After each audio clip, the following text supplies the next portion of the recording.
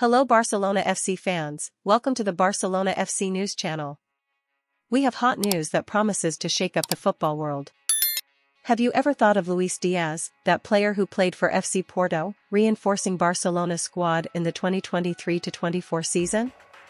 Well, according to Catalunya Radio, the Liverpool left winger is one of the Catalan club's targets for next season.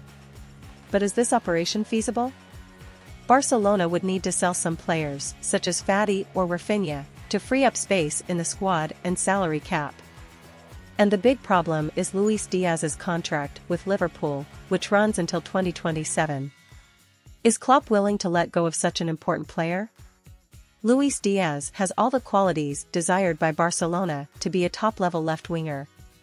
And let's not forget that he already represented FC Porto during 2019 and 2021, leaving his mark on Portuguese football. Stay tuned here on the Barcelona FC news channel for more information on this and other club news. And don't forget to leave your like and subscribe to the channel so you don't miss anything. See you next time.